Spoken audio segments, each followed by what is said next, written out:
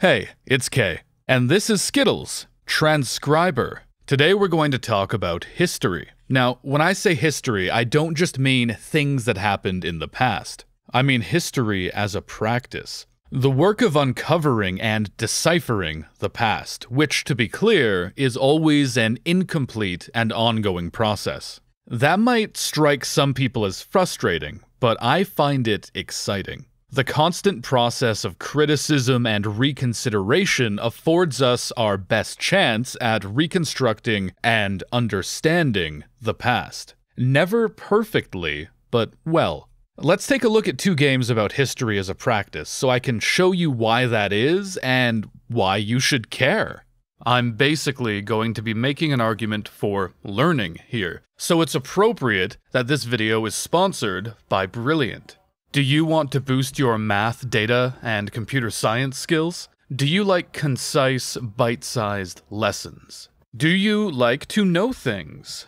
Buddy, Bambino, let's talk about Brilliant.org. Brilliant is an online learning platform that uses interactive lessons to help you master the key concepts behind today's technology. New lessons are added every month because there's always more to learn. Now, me, if I want to learn something, I need to do it. With Brilliant, that's exactly what you'll do. Brilliant doesn't just give you information, it builds your intuition to solve problems for yourself. It lets you get hands-on to develop new skills. Learn to create programs with drag-and-drop coding. Interact with charts and graphs. Interactive learning has been shown to be 6 times more effective than passive learning, like watching lectures. So get your grubby little mitts on that knowledge. To try Brilliant out for free for a full 30 days, visit brilliant.org/KandSkittles, or click on the link in the description. And the first 200 of you will get 20% off Brilliant's annual premium subscription. That's a deal you can't say no to, if you know what's good for you. Back to the video.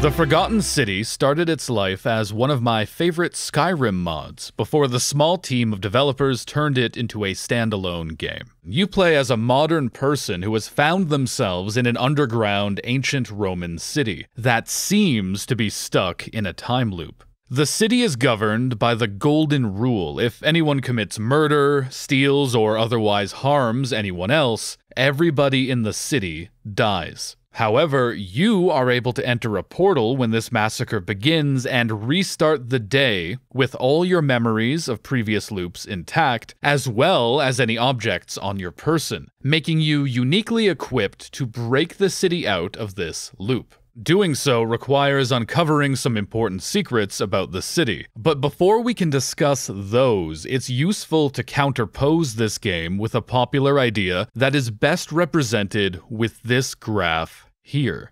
Have you seen this before? If you were around places like Reddit when the online New Atheist movement was in its heyday, you probably came across it.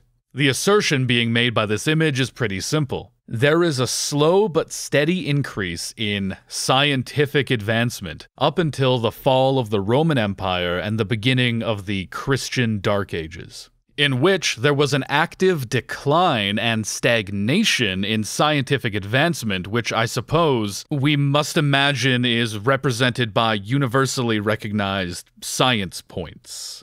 Until the Renaissance and Enlightenment comes and saves us all from our ignorance and advancement takes off.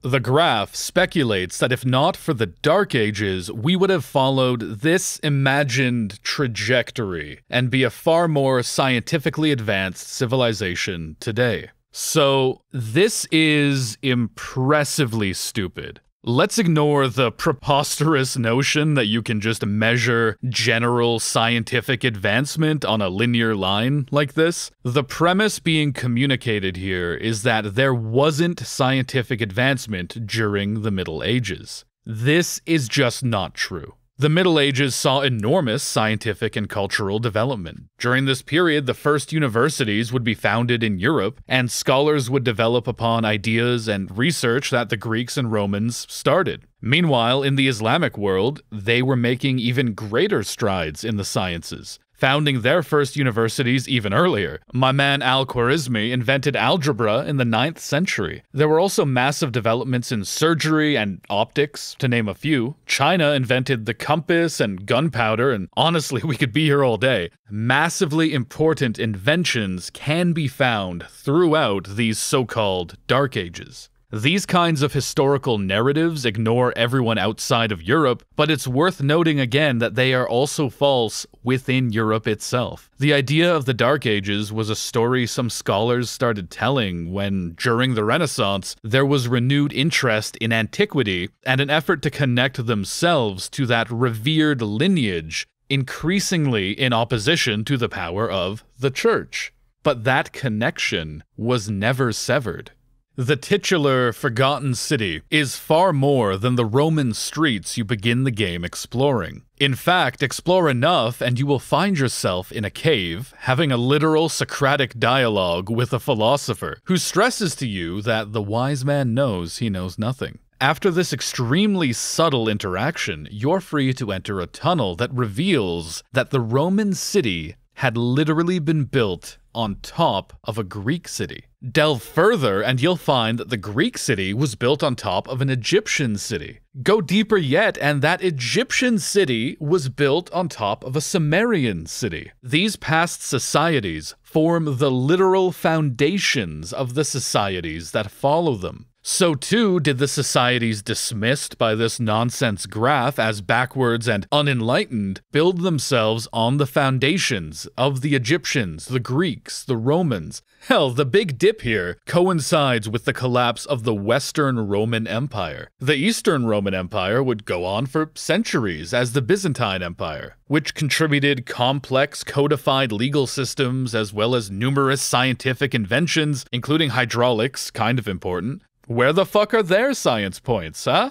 By showing us that these civilizations are literally building upon each other's work, the Forgotten City is asserting that the history of these great civilizations is not the history of discrete eras, where we got a fleeting break from the barbarian hordes, but a continuum that saw subsequent powers rise and decline and even cooperate with each other. Because the lines here, these are wrong. The ancient Egyptian, Greek, and Roman civilizations actually existed at the same time. A more accurate, though still somewhat debatable timeline looks like this. These civilizations were aware of each other. They traded, fought, exchanged ideas. Alexander the Great brought Egypt under Greek control in 332 BC. Some consider this to be the end of ancient Egypt, but I would argue this created a new Greco-Egyptian version of ancient Egypt, distinct from Greece. That continued for hundreds of years, until Rome definitively absorbed Egypt and Greece in 31 BC after the Battle of Actium. But even then, there was an integration period. I won't get into it here, but there's also an argument that something called Mycenaean Greece, which started way back here, constitutes the actual beginning of ancient Greece. Again, a lot of these dates are very fuzzy, but at minimum, we have many centuries of coexistence.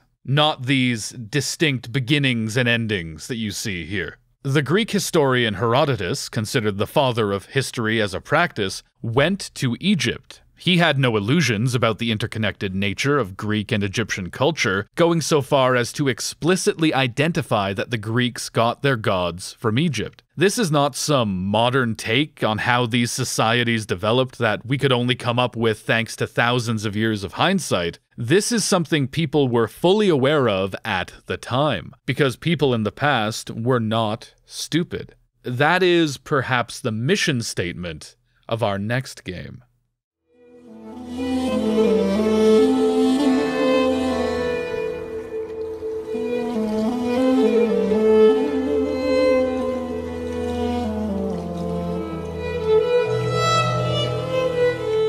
If The Forgotten City is a game about how we think about history, Pentiment is a game about historical actors themselves and how they, in a way, look back at us. In Pentiment, you play as Andreas, an artist working as an apprentice, illuminating manuscripts at an abbey outside a small Bavarian town in 1518. When you are suddenly thrust into the role of investigating a murder. It's a really beautifully written game by the same lead dev behind New Vegas. I can't recommend it highly enough. Now, the game being set in the early 16th century puts us firmly in the Renaissance, the period that this wonderful graph figures human society slowly starts developing again. You might expect the Abbey to represent a reactionary force against a changing world that is trying to claw its way out of the Dark Ages. But Pentiment resists that simplistic framing, and the monks and nuns at the Abbey are some of the most thoughtful people you meet in this game. So I'm picking on this graph, but if it's not obvious, this is about more than one dumb meme. This is about several very popular and very wrong ideas about history that this meme represents. One that is perhaps less obvious is about the linear progress of society. The so-called Dark Ages here are used to represent an unnatural break in the supposed default trajectory of human society, which is steady, unbroken, forward advancement. This is an idea that is extremely common today. You've probably heard and might believe yourself that we live in the best time in human history so far in terms of quality of life. Now, in a lot of ways, this is true. Life expectancy has never been higher. Well, that was true 1 generation ago. People my age are actually the first who are projected to not live as long as their parents. Arguably, the people who grew up in the mid-late 20th century are the ones who actually experienced that peak in living conditions. Now, I'm not some primitivist. Obviously, modern medicine, knowledge about nutrition, these are all tremendous things that extend our lives, but there's also things that are worse today. Because real life is not this easy chart where as time goes on we simply accumulate more progress points and things get better across the board.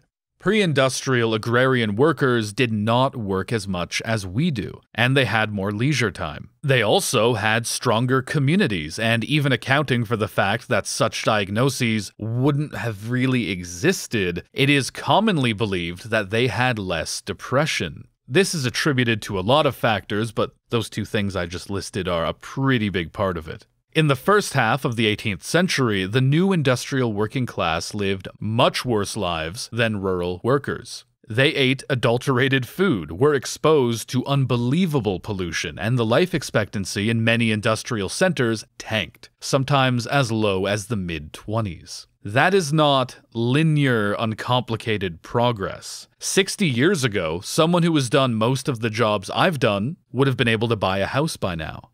Me? No. This oversimplified vision of history as linear progress feeds into the idea that people in the past were backwards and stupid. That is the idea that I think Pentiment is most concerned with challenging. Many of the people you meet as Andreas are concerned with how the events they're experiencing and their roles in those events will be looked back on by history. With Pedro, an older monk who works on manuscripts alongside you, explicitly asking that very question. The final act of the game revolves around the creation of a mural depicting the founding of the town and the events of the game itself. You are literally tasked with creating history. You have multiple options, all of which have some truth to them. And what you choose to record, what you choose to commemorate in a mural that will be used as a historical source by future scholars, that becomes the story of the town. And what you don't include risks being lost, or at least being seen as a far less important footnote.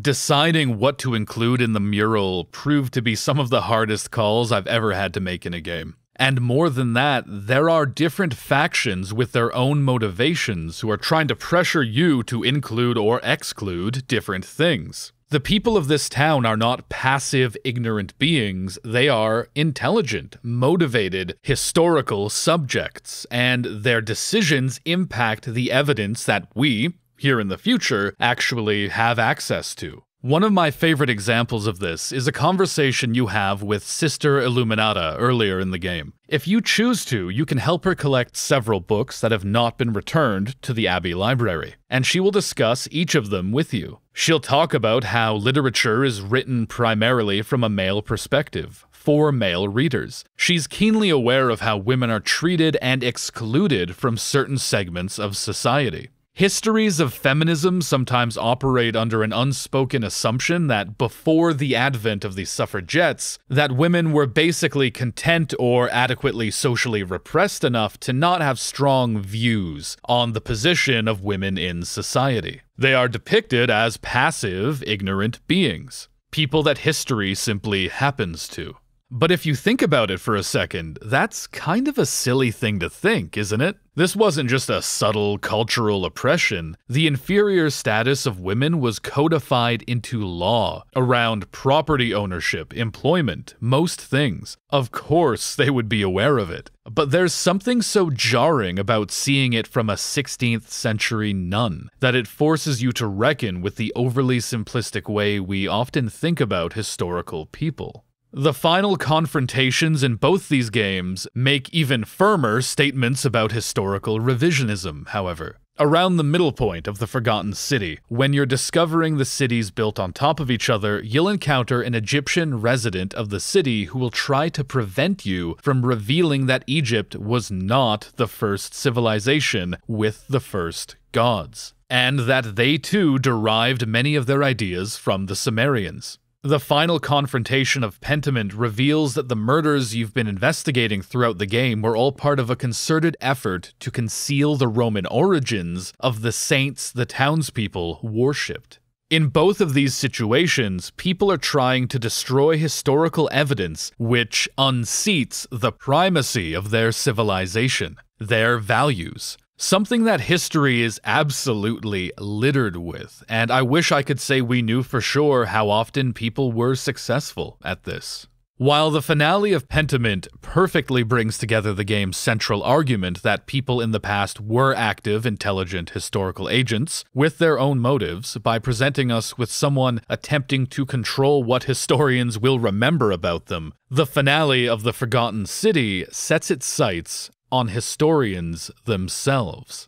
Let's talk about Pluto. Pluto, or Hades, or Osiris, or Nergal, the god of the underworld, is testing humanity, plucking people out of the world and putting them in his confined, surveilled city, to see if a human city can go 1 year without committing a sin, breaking the golden rule. None ever have, and when they fail, he kills everyone and starts again. He chastises humans for building on top of each other and erasing their own past. But he is literally erasing the past. He is destroying communities and leaving only gold statues, monuments to his power. And so, people remember his power. They remember the golden rule, but they lose the knowledge of those who came before them. Pluto is the one viewing historical actors as primitive. Pluto is the one disconnecting them from their own history, and then he blames it on them, despite, as we already covered, these civilizations in real life being very aware of how they were connected. Remember our good pal Herodotus. Pluto is doing what we do when we treat history like this. He is extracting these people from their historical context and then making them out to be lesser beings for not learning from their own history, when in reality, they did. He just created an artificial image of those societies in which he assumes that they couldn't and draws conclusions from there. Pluto's character reads like a hit piece the devs have created for everything that frustrates them about pop historians.